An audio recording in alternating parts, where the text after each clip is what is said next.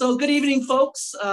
Welcome to the Friends of Gold Butte speaker series, where every month during the nice season, we have guest speakers come and giving us wonderful presentations of interest.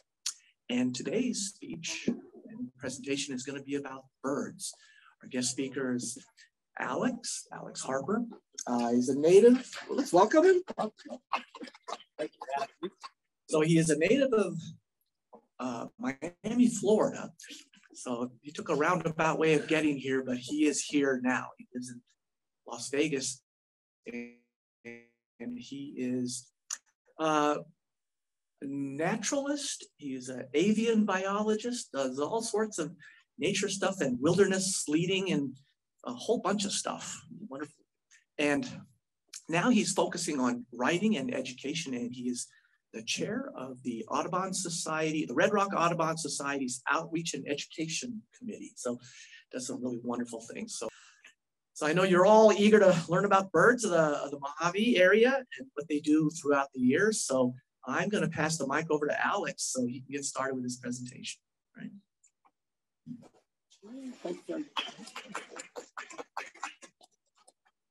Thank you, Frank. Thank you all for coming out on a fairly chilly weekday evening. My name is Alex Harper. I'm very excited to be here. I live in Las Vegas, right across from. It was quite a trek to come up here, but I made the most of my afternoon coming up, and I didn't know a lot about mesquite. I've passed through mesquite quite a bit. Once upon a time, I was doing a lot of field work in renewables and heading up to Utah quite a bit to survey areas around beaver, looking for golden eagles. And I passed through mesquite, and I was like, oh, okay, it's another town along the interstate, and went on my merry way. But this time I get to hang out, and I am really pleasantly surprised to see the community here that seems to be very engaged and interested in what's going on in the region. So thank you for having me. It is truly a pleasure, and I love doing this stuff. I have an early morning.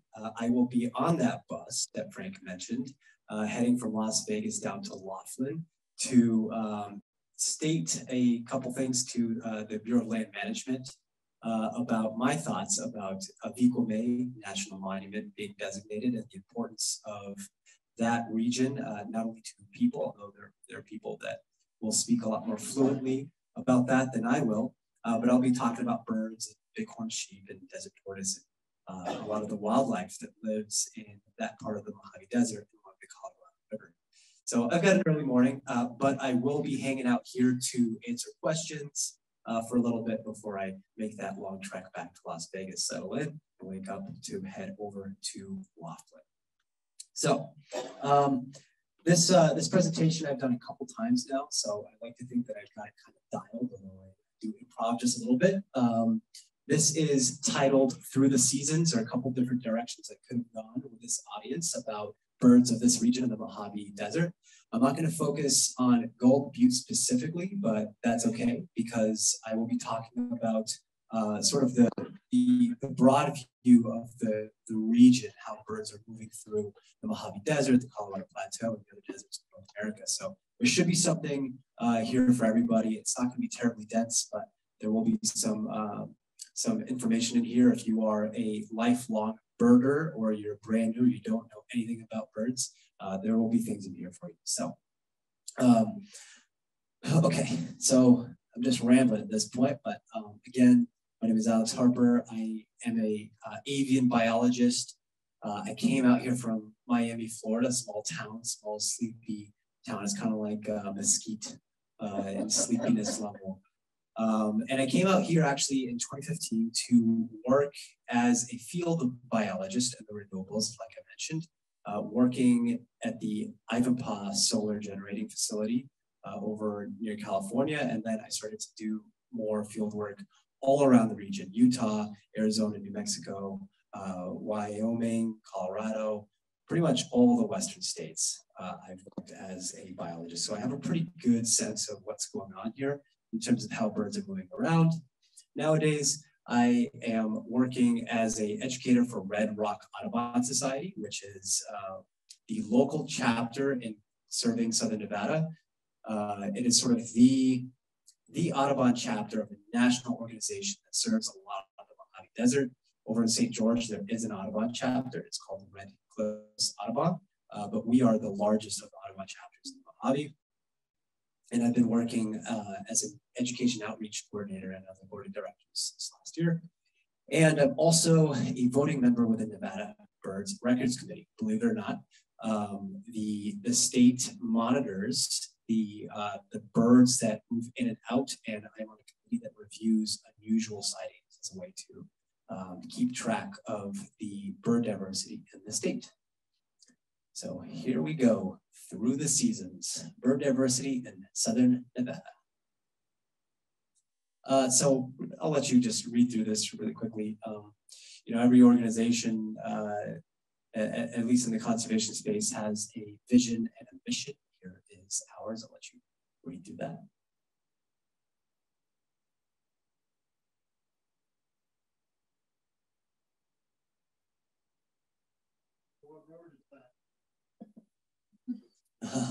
We've got, did you talk about the logo? Oh, the road. This is over at Calico Basin at Red Rock Canyon. I heard, what bird is that? Like, oh, wow, you got great eyesight. I don't see it. Okay, so how's this gonna go? So here's our overall flow. This is just to give you a preview of how to see this presentation. We'll start with that big picture, that climate regional influence factor. We'll go through our habitats, what I call the biological calendar. This is really fascinating and something that I'm always paying attention to. For example, every single day after I go for my little walk around my neighborhood, I go back and I make a quick note, maybe 2 or 3 sentences of what the birds are doing, which birds are coming through. I want to know exactly what each bird is doing every single day so that I can keep track of it. Go down to the date, how the robins are moving or what the mockingbirds are doing. So I call that the biological calendar. Challenges and some small solutions, because of course there are challenges that birds face, and where to view birds. I won't talk about gold beetle that much. It'll be more focused on Las Vegas, but we'll cross that bridge later. All right, anyone ever heard of Jim Boone? Jim Boone has one of the best maps of the 4 North American deserts around that I can find on the internet. I didn't go onto his website to take this photo. It just came up on a Google image search. I loved it because it really showed our 4 North American deserts. We are situated in the eastern edge of the Mojave Desert. It's the smallest desert in North America. We have 4 deserts in the United States and in Mexico. And you can think of our desert being basically the range of the Joshua Tree. The Joshua Tree is what's known as the indicator species for this desert. Once you start to get in areas outside of where Joshua trees are found, then you are probably not in the Mojave Desert anymore. You might be in the Sonoran or the Great Basin. And there should be no Joshua trees anywhere close to the Chihuahua Desert. So to the north of us, we have the Great Basin Desert. Most of Nevada falls within the Great Basin Desert. So think of sagebrush and rabbit brush, cold winters, and a lot more precipitation in the form of snowfall.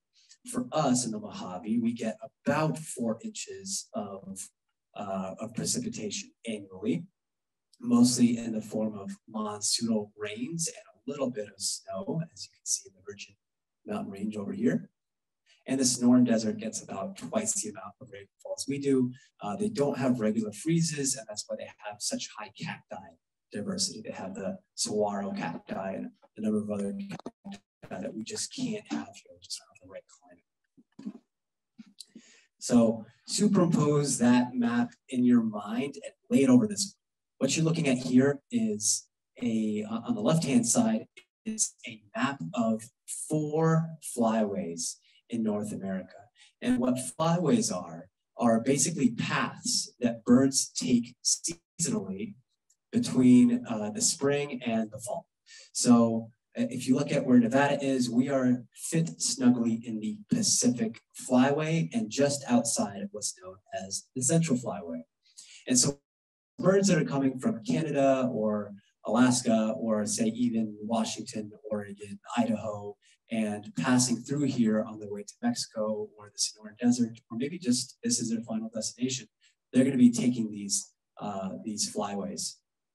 And within these 4 main flyways, we have smaller micro flyways. And for us in Nevada, if you look at the right-hand side, look at all those mountain ranges. We have so many mountain ranges. And most of them are actually oriented north to south. And so for birds that are migrating, you might know that birds migrate mostly north to south or south to north, depending on the season. They're taking these mountain ranges. Mountain ranges are incredibly important to migratory birds because what they don't necessarily want to do, unless they're a water bird, is end up in arid open desert where there aren't a lot of trees, not a lot of cover, not a lot of water. So in our mountain ranges, we are getting lots of birds moving through. So if you look at this map on the right-hand side, I have these little arrows. I'm just sort of simulating what it might be like for a bird of prey or a songbird to be migrating in the fall from north to south. They're going to be following these mountain ranges. And I tailored this just for you. I had the bird go to the Virgin Range just for this audience. And the reason they're taking these mountain ranges is because they can find water. They can find springs, like in the Spring Mountain Range, where I photographed this western tanager this past September. It is drinking water over at Deer Creek, which is a picnic area where there are regular springs. The namesake for the spring mountains is because of the regular springs that kind of come up from several of the canyons and are very important stopover locations for birds like the western tanager. So when do these birds migrate? Well, I'm gonna pull an example here of again fall, because that is the season that's just in the rear view here. It really feels like winter. Some might say it's still fall, but again, this is one of the mechanisms, the driving forces that allows these birds to fly in the fall. Migration is hazardous for birds. Many of these birds might only weigh about 1 ounce or 2 ounces. Birds weigh very, very little. That helps them stay aloft and in the air without expending a lot of energy. And what they tend to do is they wait for a wind front to move in the direction that they want to go so that they have a nice tailwind. What the bird doesn't want to do is fly into a headwind. That means that if it went to a headwind, it would expend a lot of energy and it would take a lot longer to get to where it wants to go. So what they do is in the fall, they wait for those cold fronts to help them advance forward to where they want to go. So if you look at the northern part of this map around Alaska or Nunavut, northwestern territory towards the Yukon, you have different shades of colors coming down towards the equator over to Mexico. And this is representing the changes in daylight day, the amount of minutes that are lost. And if you look over in the northern part, you're losing 9 to 11 minutes around the fall equinox, so around September 21st or so. That's the first day of fall. And that is when you are losing daylight after that in the northern hemisphere quite rapidly. The northern latitudes lose a lot more daylight, so they get colder faster. And what does cold air do? It tends to sink, and warm air rises. So the warm air would be closer to Mexico, maybe Nevada. The cold air is in the northern latitudes. And so that hot air rises and the cold air rushes in to replace it. And what you get with that is wind. And with that wind, the birds start to migrate. So they're going to be following these little icons here, which are my little representations of wind. And you can think of the birds flying south with those first cold fronts.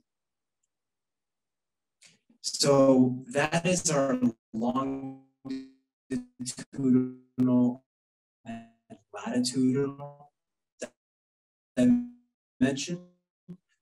But of course, there's a altitude in where it's going. I already mentioned that these birds are taking off if it's the springtime. But birds tend to also gravitate towards certain plant communities. So for us here in Mesquite, we're still in sort of the creosote desert. You have a lot of creosote and burr sage. But if you started going towards Virgin Mountains, or if you were in the Spring Range or the Sheep Range closer to Las Vegas, you would be in creosote from 1,000 to 4,000 feet elevation. If you start to go higher and higher, you would end up in Joshua tree and black brush, so 3,000 and 5,000. If you went higher and higher, you would end up in your pinyon juniper woodlands, and you'd see some scrub oak with acorns. You'd have some mountain mahogany. You keep going higher and higher, maybe a little bit too high for the Virgin Mountain Range. I know you have some Douglas firs up there, but you're not really going to run into aspens and ponderosa pine up there. But you will closer to Bryce or Zion, or some of the plateaus like the Colorado Plateau. And of course, you've got bristlecone pine, it's higher elevations. And finally, depending on which mountain range you're in, you will reach tree line. So for us in Las Vegas, where we have Mount Charleston, it's almost 12,000 feet. That is above tree line. So no trees up there. So depending on where you're at, you're going to find different birds. Here, I would expect to see mostly birds that like the riparian areas along the Virgin River or the creosote flats. But maybe there are parts of Gold Butte that have some Joshua trees, and you can expect to see some birds in the Joshua trees there too. Yeah. Can you move a little bit closer to the phone? They can't hear you. How's this, everybody over there? Okay. Yeah, let me know if it's not working out. So those are some of our spatial components. Okay, so we've got those out of the way. We have hopefully a little bit of intuition now about how that works. But let's talk about these seasons. We don't necessarily have 4 concrete seasons, but we can break them up just a little bit. They don't work too neatly, but you'll see how this will work out. Okay, so let's say that this is functionally fall migration. Believe it or not, some birds begin migrating in late July or August. Some of our birds from Alaska and Canada might only breed one time because up there it's already wintertime by say September. So they actually get out really quickly. They breed one time and then they skedaddle. So we actually start getting some of those breeders up there by late August, or excuse me, late July, even in August. And they're called shorebirds. We'll get insectivores. These are birds that eat insects primarily. They start to move through in September. And then birds that feed on those insectivores will follow them because, of course, they're following their food. And then we start to get some of our woodpeckers, bluebirds, robins, sparrows, finches in October. So those are the birds that we're kind of getting now. That last group of birds, they can eat fruit and nuts. Okay, so their food source doesn't change in the wintertime. The insectivores, they have to go find insects, and they're not going to find insects here in the dead of winter. So they vacate, they get out. They go over to Mexico, Central America, and South America. We won't see them again until April. I'm getting ahead of myself. These are some of our shorebirds. These are some of those birds that I mentioned that start to show up in late July, August, and pass through into September. You're looking at 4 different types of shorebirds. It's a very, very diverse order of birds. There are about 70 that live in North America. Many of them actually do pass through here, and they pass through looking for water. So they are looking for places like the shores of the Virgin River. Bowman Reservoir actually is a great place to look for shorebirds. Clark County Wetlands Park. And then many of these birds are heading over to the Sea of Cortez or down to Panama, even South America for the wintertime. Shorebirds feed on different things along the shore, but of course, when you have 70 different species, they can't all look for food the same way.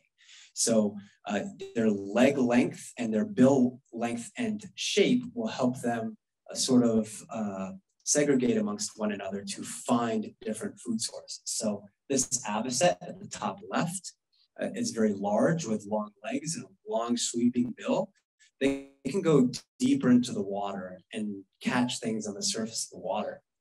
The dowitcher at the top right, it actually probes that bill into mud and can feel the pressure from invertebrates that it wants to pull out. And it probes in there with that long straight bill and pulls out things like worms.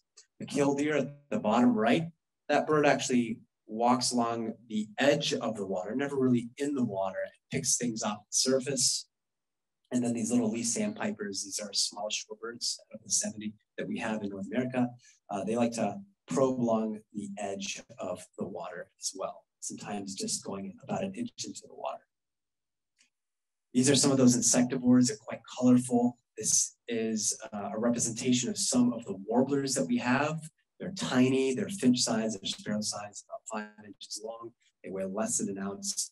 And they are heading from some of our mountain ranges or Canada, Alaska, and they're heading typically into Central and South America.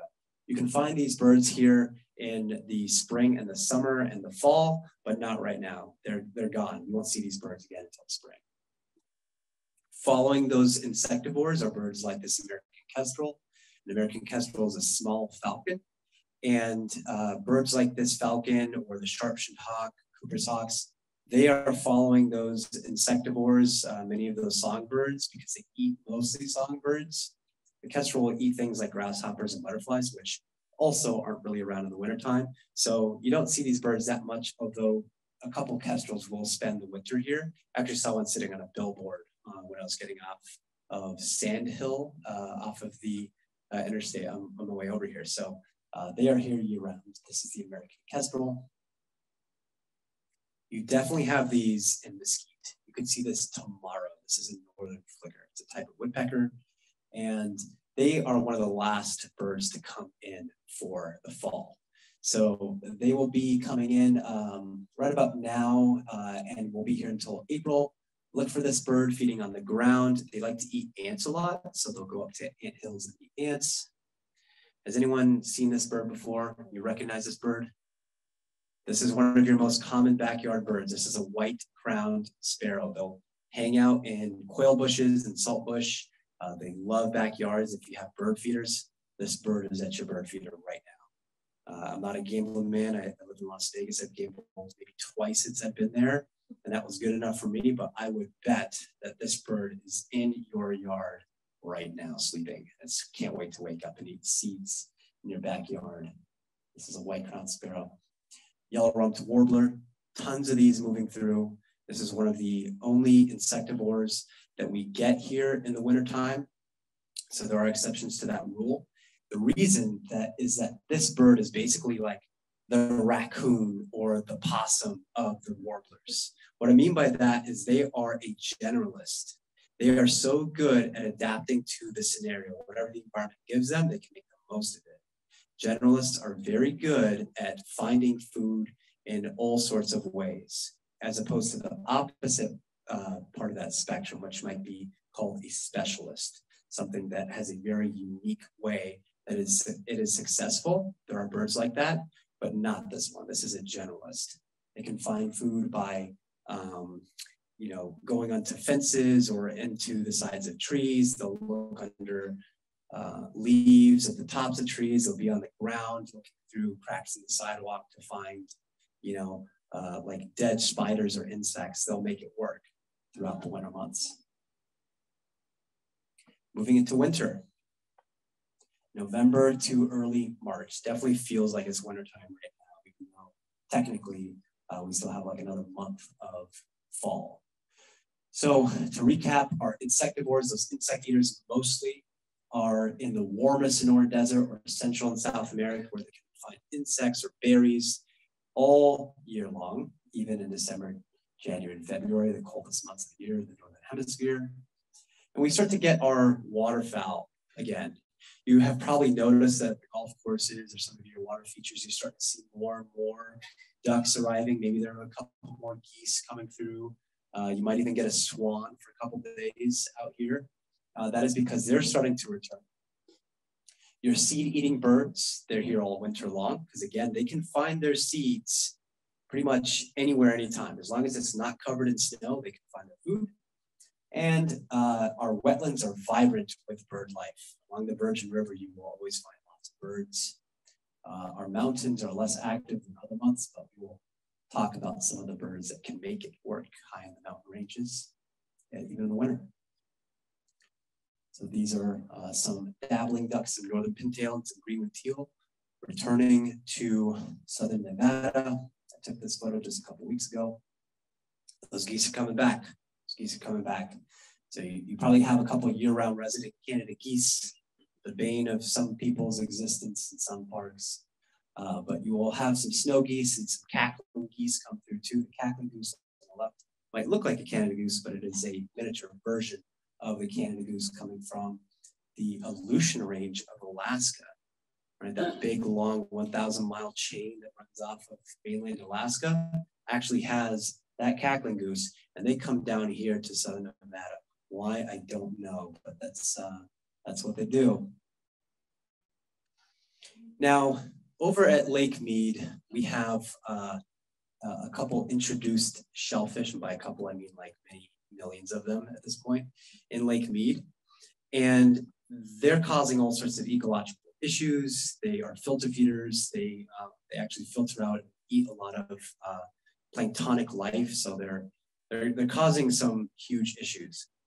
But it's always interesting to me when some birds benefit from something like this, right? Like we're seeing some of the bad effects of these invertebrates in this ecosystem that has been created by people that's also causing problems like itself. But these birds are called scoters. They're types of ducks. And unlike familiar ducks like mallards, what they do is they dive down and they actually feed on hard-shelled organisms. They're sea ducks. They live mostly out of the Pacific.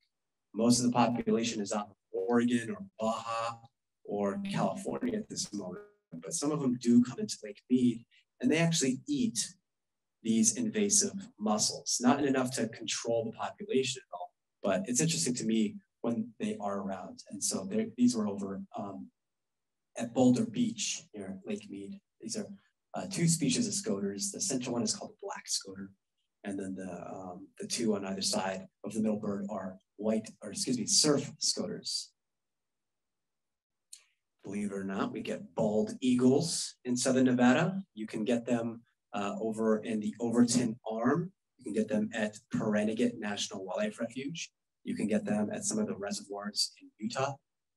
Some of them actually do breed along the Colorado River between Searchlight and Laughlin and Lake Mead over in Black Canyon.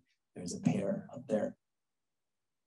Oh, and really quickly, it takes 5 years for a bald eagle to get its iconic white head, its white tail, and its dark brown, almost black body. Going up to that point, they are a series of mottled browns. So this is about a 2-year-old based off of its plumage. Our state bird, the mountain bluebird, you can get them here in this area, especially around golf courses. They like open areas where they can feed on some of the hardy insects that are around in those fields. They're also eating lots of juniper berries up in our mountain ranges at this moment. So they're probably up in the Virgin Mountain Range right now, definitely on the Colorado Plateau.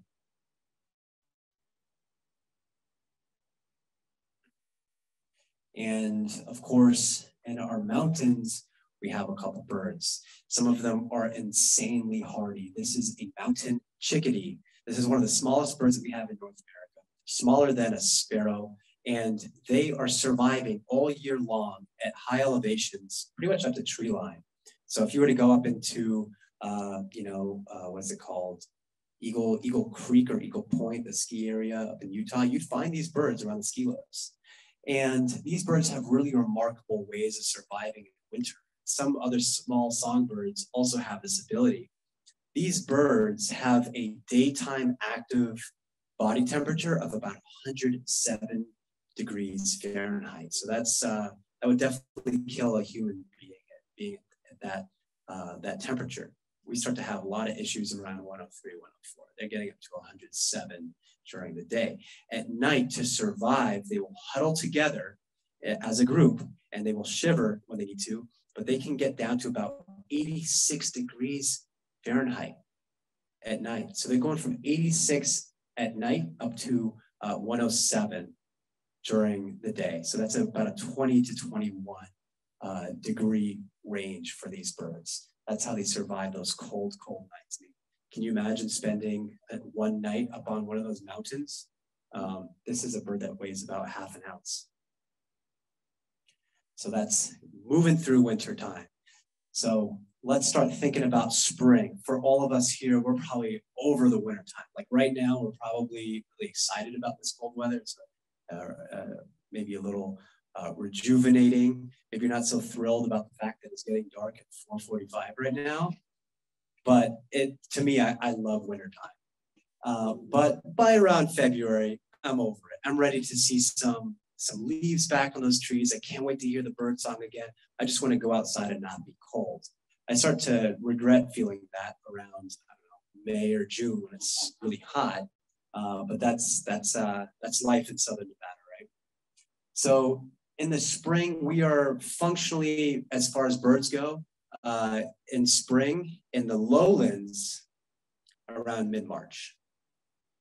So our birds are starting to, our waterfowl, our ducks and our geese are starting to head north. They're gonna go find ponds and lakes that are open, that are ice-free, right? They need ice-free lakes, so they're gonna go not leave until they are certain that they have a place to land and feed.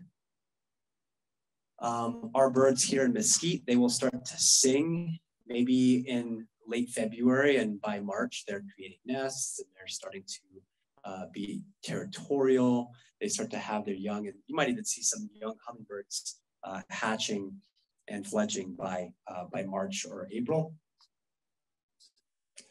And then all of our birds that are coming back from South Central America, the Sonoran Desert, Mexico, they're coming back up. So it's like the floodgates open one day. The winds now are coming from the south, and those birds have these southerly winds to take them north. And that happens in April, and May is just going off with birds. We have a yearly competition called a birdathon, which raises money for Pinyon Jay. I'll talk about Pinyon Jay in just a moment. And people are going out for 24 hours and birding just around Las Vegas and the Spring Mountains and tallying anywhere between 150 and 170 species of birds in one day. All right, so that's pretty phenomenal bird diversity just in Clark County. There's some northern pintail migrating north. As I mentioned, our shorebirds, those birds that start to migrate south in late July and August and September, well, they're starting to come back up. And I decided to include a photo of a lesser yellowlegs just as an example. Okay, so you have your lesser yellowlegs here on the left. This is actually feeding in the Las Vegas Wash. The Las Vegas Wash has actually turned out to be a pretty important place for shorebirds to stop. They're looking for water to find food. And with so many of our natural wetlands drying up, they're actually turning into urban areas to find their resources, to help them have their fuel to go north or south, depending on the time of year. So this photo is taken at the Las Vegas Wash, and you can see here a range map on the right-hand side. And just to help you orient with a range map is going to tell you where this bird's range is. Like, where does it live? Where is it spending its time as a species? So the range of the entire population of lesser yellowlegs breeds in the boreal forests, the taiga habitats. Taiga means the land of little sticks in Russian. Okay, so they're in the taiga, the boreal forest of Canada and parts of Alaska. The gray is where they migrate through, and blue is where they winter. So you can see it has a pretty big range.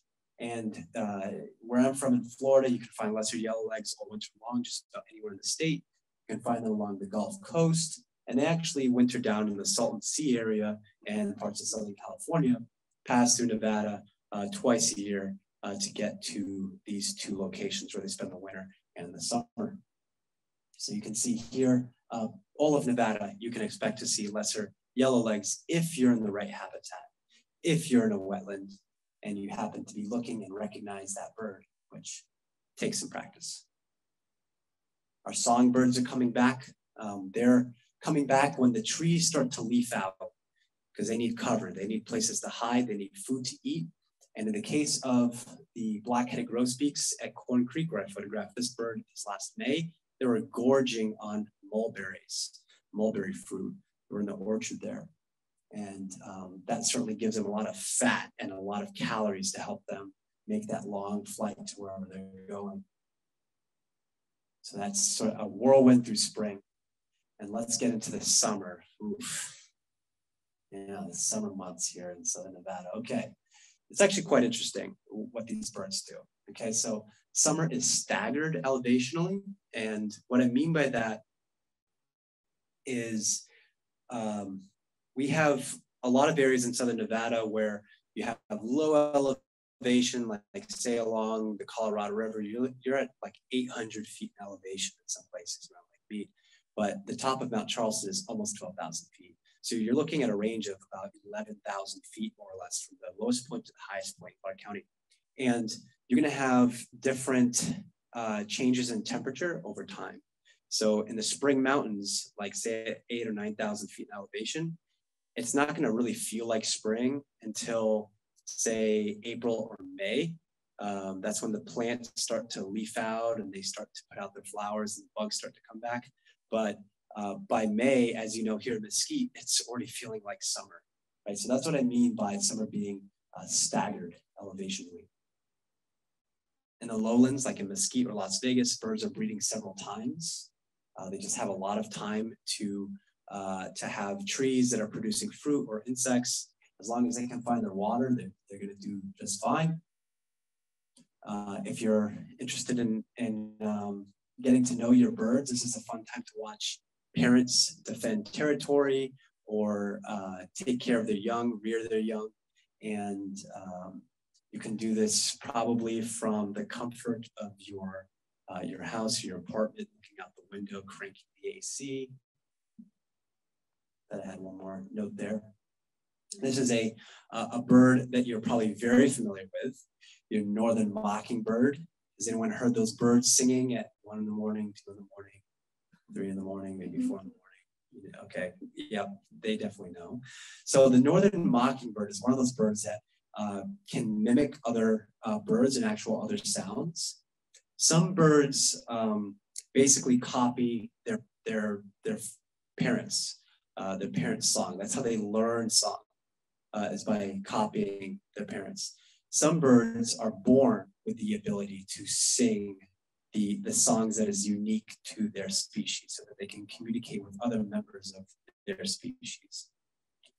Other birds, like the mockingbird, can do a little bit of all of that. Mostly they're learning from their parents, but they can also learn on the fly. They can learn throughout their lives different sounds. So they can learn the songs of like a squeaking swing set, for example. They can learn to do that. A car alarm, a barking dog, they can learn those things. And they like to sing during full moons. Now, it makes sense to hear that bird singing during a full moon. But when we have porch lights and artificial lights all night long on, to the mockingbird, it's all the same. They're just happy that there's a light on, and we've tricked them into singing all night long during the spring and the summer.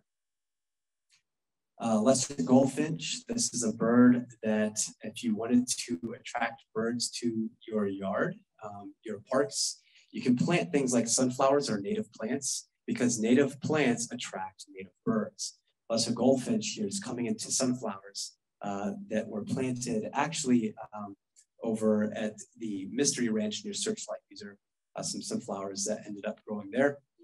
And I photographed these lesser goldfinches coming in to eat the seeds from them. So if you build it, they will come. Up in the mountains in the summertime, we have a number of different bird species coming into a number of different coniferous trees. So trees that are bearing cones. A lot of those trees are creating food for birds, like the nuthatch on the right, the Clark's nutcracker on the left. The Clark's nutcracker And the pygmy nuthatch are some of several species of birds that you can find in the pinyon juniper woodlands or around the Douglas firs, ponderosa pine, limber pine. And what these birds do is really fascinating and very important for us if we're interested in conservation of plants and the integrity of our biological communities. We need to know this type of information, because what these birds do is they actually depend on the seeds coming from those cones, and they eat those seeds and they fly off and either cache them, so they'll store them somewhere with the intent of going back to find them later and eat those seeds.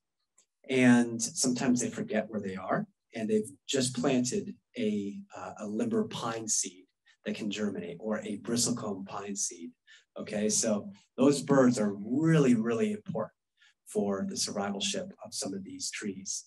And so this is a relationship that goes both ways. The birds need the pine cones, and the pine trees that produce those cones need those birds. If you remove too many pieces from this, this mechanism, well, the whole thing starts to fall apart. Okay, so from a conservation standpoint, these birds are so important. And get a little bit towards the end here. Let me see how I'm doing on time. I think I'm doing all right. This is a pinyon jay. This is a bird that we're really concerned about throughout Utah, Arizona, New Mexico, all of the Great Basin states and the Mojave region.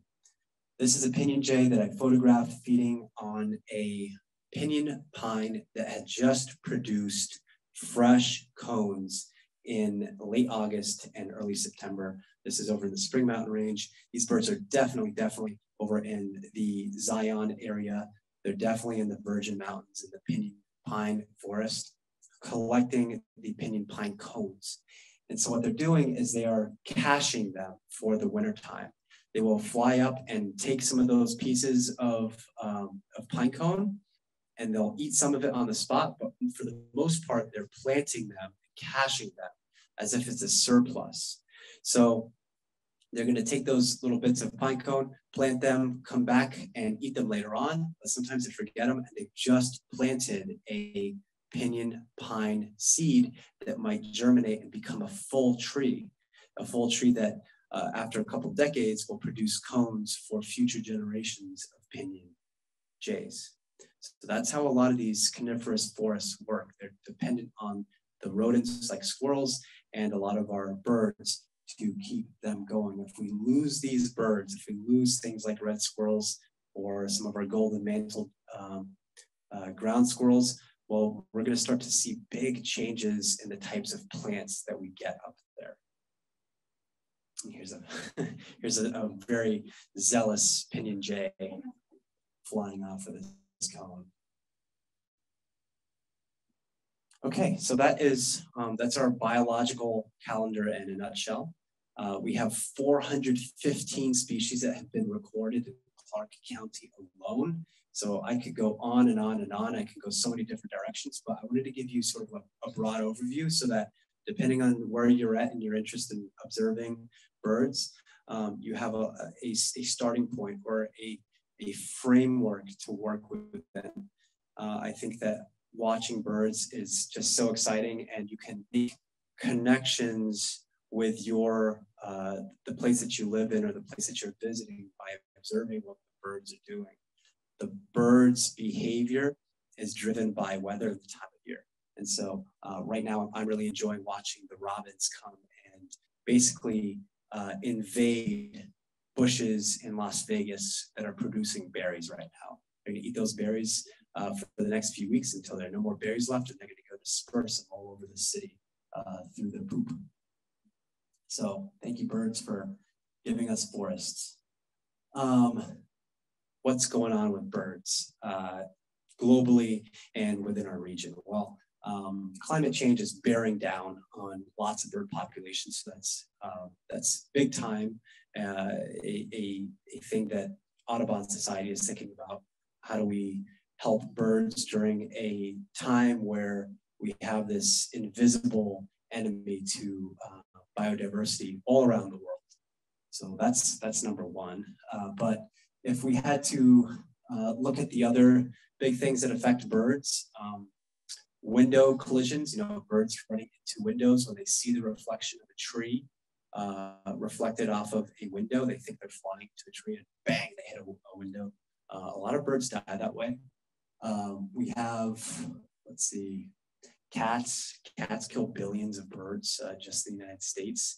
A lot of people want to have their cats outdoors all the time or some of the time. I totally understand you want a good life for your cat. If you're one of those people, one thing that I would just sort of say, like, just kind of meet me in the middle here.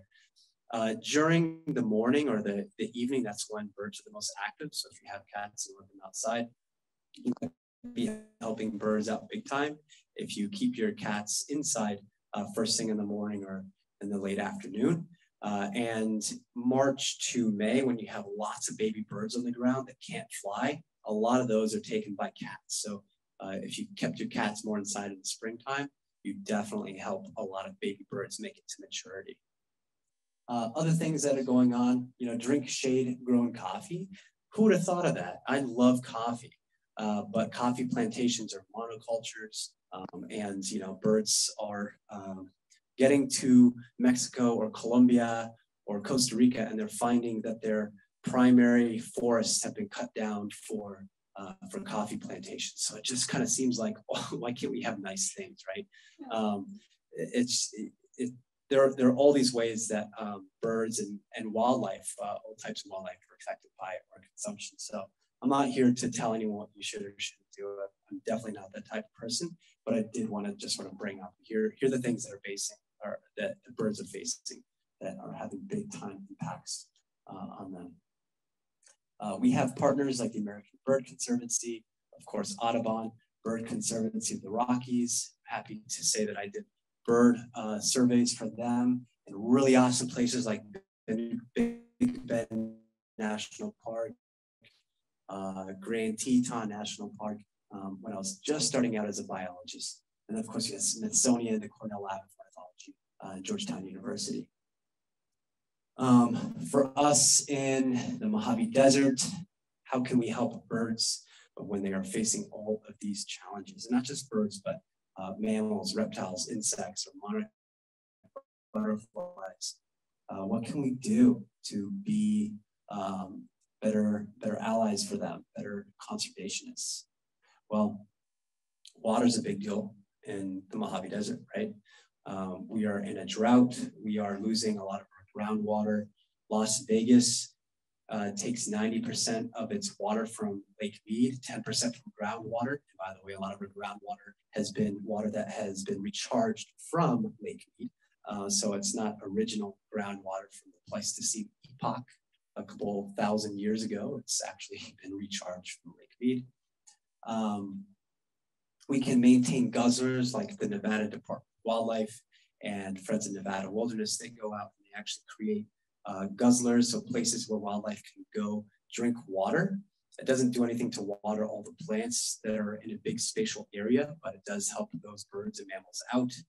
And NDOW, I believe, is also creating seed islands, which is a really cool concept. So basically they're creating areas where they're planting certain native plants and watering them. So in areas that are drought stricken and not receiving precipitation, they're actually planting these islands of native plants and allowing them to grow to a point that they can produce seeds, and they allow the kangaroo rats, the antelope ground squirrel, and the birds to eat those seeds and go disperse them out in the desert. How cool is that? How cool is that we're providing some habitat for plants and we're allowing the animals to go disperse those plants so that the next generations of plants can grow again and repropagate a desert that is suffering due to drought. I encourage you to plant native and drought-tolerant species of shrubs. This is more for us in Las Vegas who are really having a hard time grappling with the fact that by 2026, the Southern Nevada Water Authority is going to mandate that we have all non-functional turf removed and replaced with xeriscape. Well, what are we going to replace them with? Might as well replace them with things like Palo Verde, mesquite, native plants that the birds and native bees and butterflies can use. Why not plant more milkweed to assist the monarch butterfly that is on its way to being considered an endangered species?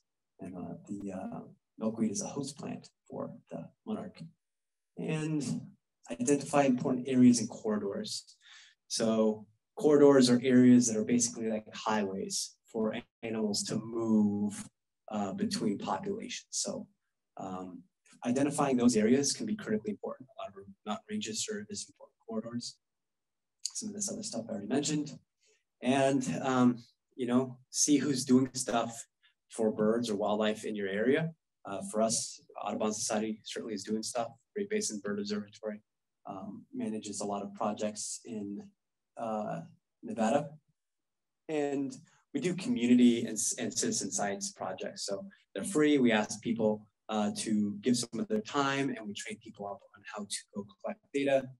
And we've got some Christmas bird counts coming up. I'll talk about those in just a moment. Not really applying to you, but if you visit Las Vegas, these are the places to go birding. And with the exception of UNLV and Winchester Denero Cultural Center, Pueblo Park on the west side, all these other places have surface water. All of them are either natural springs or more likely they are parks that have been sourced by well water. Find the surface water, you will find the wildlife. So surface water is incredibly important to us in Southern Nevada. Here in Gold Butte, look for your rock wrens and your canna wrens. And stay in touch. Here's my email, my personal, and then my Red Rock Audubon email. You can take a photo of this, or we can talk afterwards. My number's there, but don't spam me. I've already had enough spam the last few weeks. But I don't know, call me in case you have a bird emergency. But email works just fine. Christmas bird counts. Your speaker next month is David Sizdick. He is going to be talking to you probably about Muddy River or Mojave Valley. He works with the Southern Nevada Water Authority, and he also is the compiler for the Muddy River Christmas bird count. So ask him about that if you're interested in getting some citizen science done around January 1st, early in the morning. I don't know if anyone here is going to be staying up until midnight and then waking up at like 4 in the morning to go birding. I know that I'm probably going to skip this one, but I might show up. So maybe I'll see you there if you're interested in going. And you don't need any prior experience birding. We will pair you with somebody who knows their bird species. And if you can hold a clipboard and tally, you're good to go. So we will also train you along the way. Ta-da! There you have it. So, thank you. I will take questions, and before I get carried away with those, I did want to mention that there's some stuff out there for you to take on the table. You can take those home. They're just sort of like informational brochures that you can take. Some of them will tell you about our organization. And I also brought some stuff that costs money. They are bird guides that Red Rock Audubon created. They worked with Jay's Bird Barn over in Prescott, Arizona, and David Allen Sibley to create these customized Southern Nevada bird guides. So they're very handy. They're $10 each. If you're interested in those, we can go through that transaction. Again, like cash or Venmo, both of those work. Those are $10 each, and they're worth it, especially if you don't have any field guides. You can use those at Gold Butte. You can use them in Mesquite. You can use them all over Southern Nevada to help you identify. Okay, so for the people that are tuning in and streaming, there's a question about how do hummingbirds feed throughout the wintertime, and how can we assist them? Well, the interesting thing is we have 6 species of hummingbirds that regularly occur in the state. 2 of them are found all year round, and they're here in the wintertime too. So your Annas and your Costas hummingbirds. Both of them are coming into flowering plants, but many of them will also eat insects too. Insects, on some of those warm days, they'll have flying insects, but they're also going after a lot of flowers that are here year round, like some of them like lantana will be around even in January and February. Interesting thing about hummingbirds and the creation of hummingbird feeders. With the proliferation and popularity of hummingbird feeders all across the continent of North America, these hummingbirds don't necessarily need to migrate to where they originally did before hummingbird feeders were created. So we've actually altered the range of hummingbirds and other birds that are going to seed feeders too, by creating food sources that they can depend on year round. So, you know, like they're just kind of like, well, I'm not going to fly all the way to Mexico if I have this delicious food right here, and this nice lady comes out every morning and puts this brand new like feeding station out. I'm just going to hang out here, just hope for the best. So that's what they actually tend to do. Let's see your second one. Interesting question. Yeah. So question was, for those tuning in virtually, there's a question about the presence of vultures in the area and why would they be gravitating towards a certain area for a couple months or weeks in the spring. This is a recent phenomenon here. Why are they doing this? So they're turkey vultures, and there are many hundreds of thousands, if not millions, of turkey vultures all across Central and North America. And in the springtime, they're migrating from mostly Mexico up into all parts of the western part of our continent, even parts of Canada.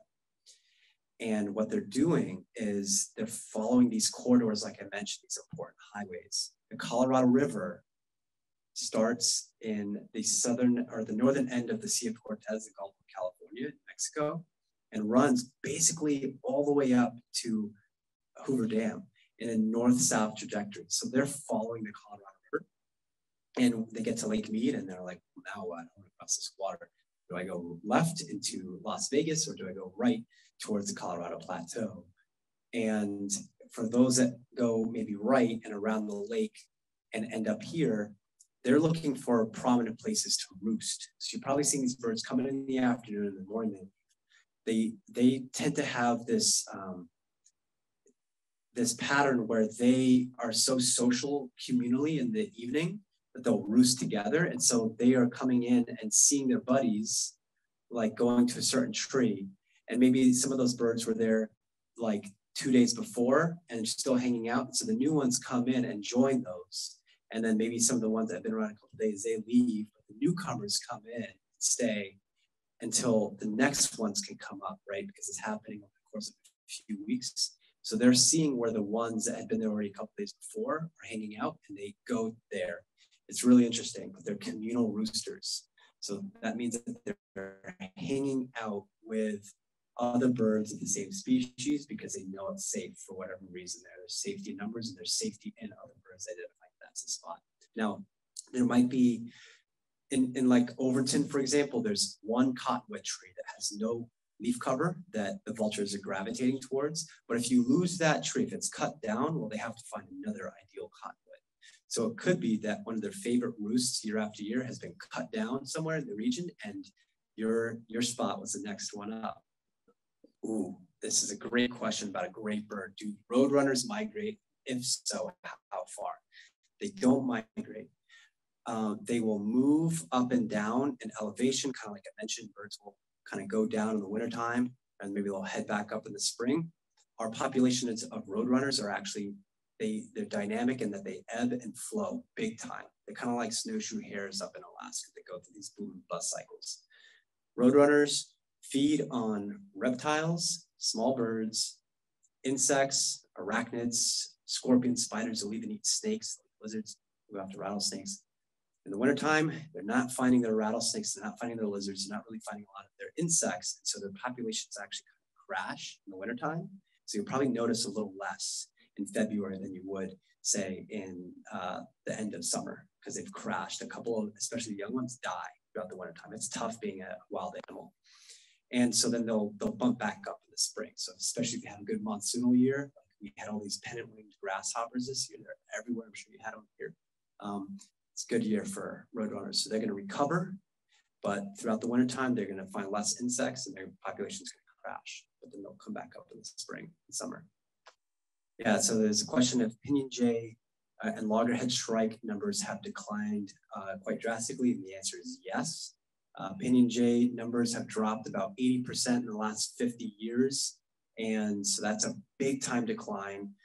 We can't say for sure exactly why. The idea is probably that the pinyon cones are not being produced by the pinyon pines, and that probably is associated with drought. And a lot of that drought, not all of it, because droughts are normal occurrences in nature. Probably some of it has to do with climate change. So that's why Great Basin Bird Observatory and Red Rock Audubon is big on monitoring the pinyon jay populations. The loggerhead shrike is also declining big time. We don't have a lot of agriculture in Nevada. Throughout a lot of the range, their populations are declining because of the uses of pesticides and insecticides in agricultural areas. So loggerhead shrikes feed on grasshoppers, bugs, mice, and some of those mice, those grasshoppers, they've eaten a lot of insecticides or pesticides, and that gets passed along to the shrike, and the shrike and other birds like American kestrels, their populations are declining in these areas, but there's a lot of agriculture. So a lot of the Midwest parts of California have that. They are declining here in the Mojave Desert too. A lot of birds are declining in the Mojave Desert. You could kind of pick any species other than the common raven, and it's declining. The reason the common raven is increasing is because they're insanely smart, and we've created highways, railroads, and rest stops, and they can nest in like telephone poles and transmission poles, cell phone towers, and then go eat roadkill in the morning and make a pretty good living. Most other birds are not doing so well here in the Mojave Desert. I think we've lost about 50% of our biomass of birds in the last 70 years, according to studies. It's a lot of birds lost. Question is climate change changing how birds migrate or when they're migrating? I grew up in South Florida. I will answer the question by giving some background on this. I grew up in South Florida at the very tip of a peninsula that is close to the West Indies. And we have a lot of science going on in South Florida, Everglades National Park, Florida Keys, Dry Tortugas National Park, Biscayne National Park, and a lot of bird watchers that have been monitoring bird populations throughout the year in the southern part of this peninsula. And in the West Indies and the Yucatan of Mexico, we have lots of neotropical bird species that will winter down there and not come back up until spring or summer.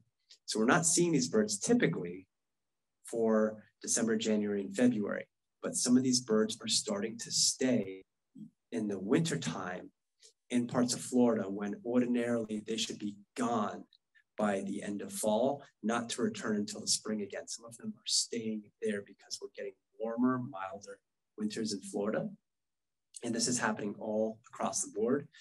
We're seeing that here in Clark County, where things like yellow warblers and other species that are insectivores are staying later and later and later. So with citizen science programs, we have lots of people who are monitoring bird species day after day. They're able to keep track of this type of stuff. The data is saying that these birds are staying later in the fall.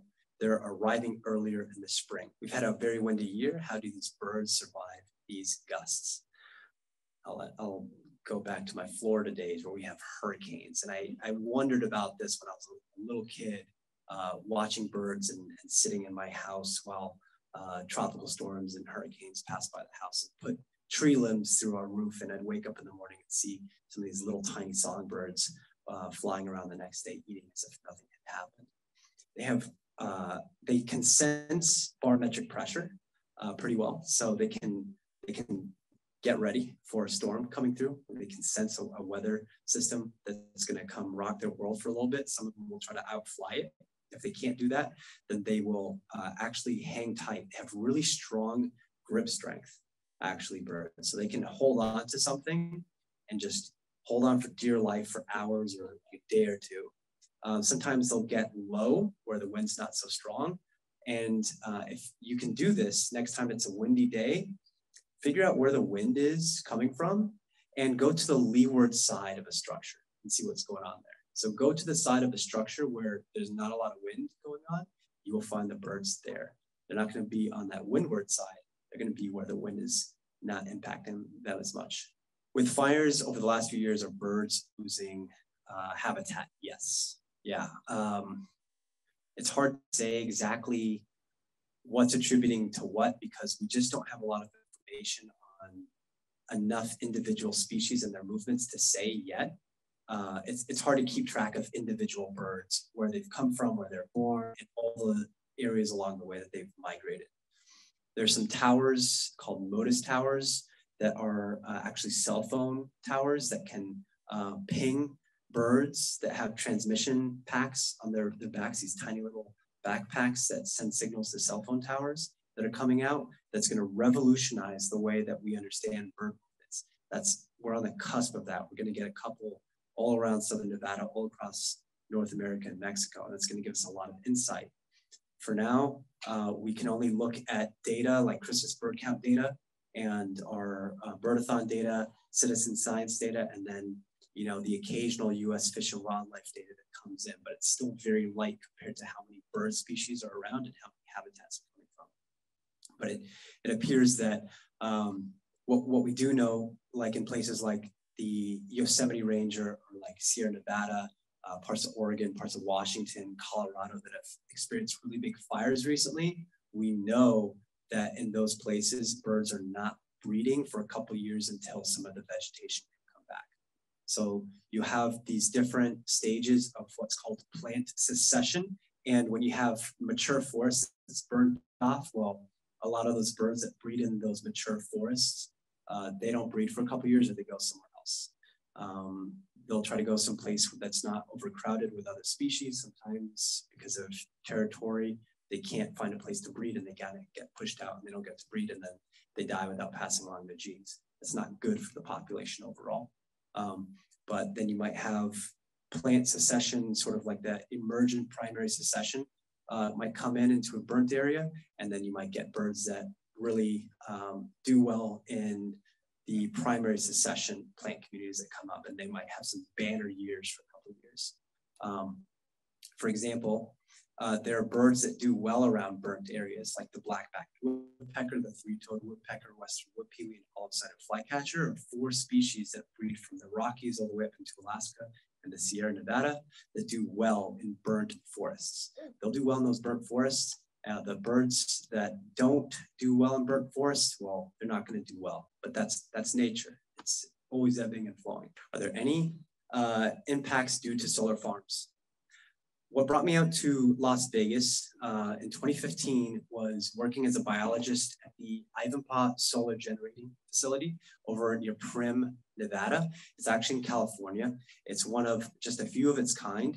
It's one of those facilities that have large towers where mirrors are bouncing solar radiation onto the towers. And some of those towers can get about 500 degrees Fahrenheit on a hot day. And they actually look like lakes from the distance. So birds migrating through the desert, they're like, oh boy, 3 lakes out in the middle of the desert. I'm so lucky. And they get there and it's actually just a fatal attraction. Those places do lose birds. We did see and estimate that a couple thousand birds die there every year at those sites. Drops in the bucket and in the greater scheme of things, but still quite a bit.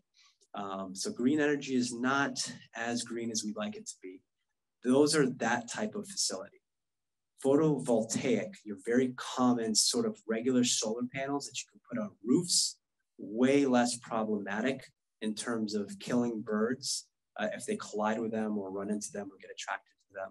What they do is they change that landscape forever. Plants don't really grow around them all that well. There's nothing to really feed the birds once they're there, but they don't do nearly the harm that like wind turbines do, or some of those concentrated solar facilities like the one in Tonopah and the one near Primm, Nevada.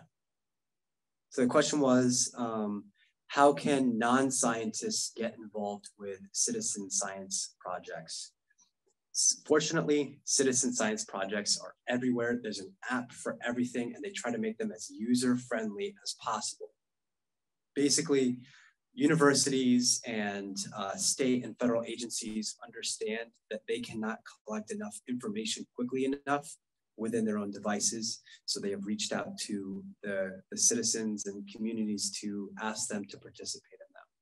One of my jobs with Red Rock Audubon is to train people how to use things like eBird, participate in our Great Basin bird observatory projects like with the Pinyon Jay, participate in Christmas bird counts. All those things are great things to do because it takes people power.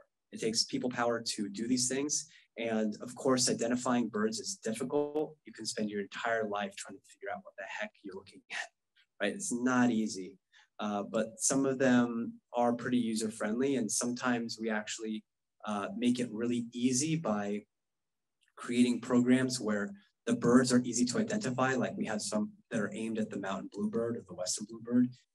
It's usually pretty easy to identify one of just 5 species of bluebirds that you can get. And so you can participate in Audubon's Climate Watch by going out to areas and looking for mountain bluebirds and reporting whether or not you have mountain bluebirds or not. So those types of things can happen.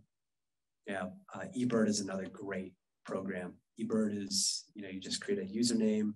You can start tomorrow in your backyard and just kind of see what happens. It's ebird.org. It's run by the Cornell School of Ornithology. So there is Merlin, which is through Cornell, that can help you identify birds. eBird is for keeping data and doing surveys. But to answer your question, what's the best way to do it? Stay in touch with me and I'll help you get set up. Yeah, but there's no like central place to do all these different things, which there really should be. But Great Basin Bird Observatory is doing stuff. Smithsonian's doing stuff. Cornell is doing stuff. iNaturalist is its own thing. There are all these different places to go, but they're none of them really centralized. Yeah, so stay in touch with me and I'll figure out what's best for you. There's a question over there. And yeah, the question was, what's the lifespan for a lot of these smaller birds? You're talking about like a sparrow and mockingbird, like what's your lifespan? If you were to have a bird in captivity like anything else, you would see how old that bird could get when it has food every day guaranteed and no predation, like no threat of being eaten by something. You'd see that these birds can live a remarkably long time, like 12 or 13 years. But with the wear and tear and the uncertainties of finding food or cover or water, you tend to get like some birds mostly around the 3 to 4 years of age before they die. Yeah, it's not a long time. So that's why when you have these big events, these big catastrophic events and bird population declines, that if you don't have birds breeding for like 2 years in a row, you'll see big declines because there aren't a lot of adults that can have young that can replace the ones that have been lost in a few years prior. Some of your hawks and your eagles, though, how's the condor reintroduction program going? Really well, really well. This is one of those things where like I could tell you a bunch of bad news. I can also tell you some of the times that there's good news. And it's important that we look towards those examples as conservationists. I assume most of you are interested in that, the well-being and flourishment of wildlife, right? To look at these examples. And so the peregrine falcon, bald eagle, the wading birds, and the California condor are all great examples of good management programs being successful. California condor was down to no wild birds anymore, and a lot of them were captured and put into captivity and into breeding programs. And now Vermilion Cliffs, Zion, and a lot of California, even Northern Baja, all have California condors flying free again. Many of them still have the tags, so there aren't really any birds around yet that aren't tagged. So we're not at a point where there are birds out there that aren't being monitored, but this is a success story. A lot of it has to do with lead and ammunition. So these birds are eating carrion, they're eating deer, they're eating bighorn sheep, they're eating cows sometimes. And if an animal is shot and with a lead bullet and that lead gets into the bloodstream, any trace amount of it that is eaten by a California condor can kill it. So it doesn't take a lot of lead to kill a California condor. So that is why a lot of these programs in some of these states where they're incentivizing hunters to use less lead bullets, you're seeing the California condors kind of bump up in populations. All right. Well, thank you, everybody. I'll be here a little bit longer.